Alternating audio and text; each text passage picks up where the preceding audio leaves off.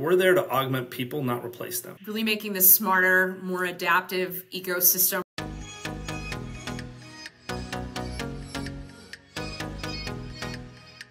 ERPs had been great at collecting the data and running processes. AI adds this whole new layer of value. I think right now it's not just about kind of AI for AI's sake, but looking for who can ground that AI in real business context. Purpose-built agentic AI has role-based awareness assistance. It lives directly in the ERP experience. Also, just that ongoing feedback loops that I was talking about earlier to help us improve the accuracy even more over time. So I want to distinguish the substance from the hype. There's a lot of hype out there. Start with what is the specific business problem you're actually trying to solve. It's about intelligence that goes beyond your company. True innovation isn't developed in a vacuum. What our focus is it's on the people, but it's on building with our customers.